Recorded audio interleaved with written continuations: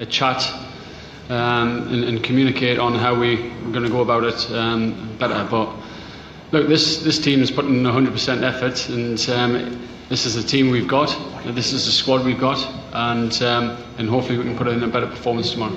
Savira? Paul, what convinced you to be a part of World 11? And after a few years, when you look back, would you be a proud man to be a part of it? I'm very proud. I can tell you that right now. I came out of the net session yesterday and it felt like I was playing international cricket again. And that to me, when I've retired back in 2011,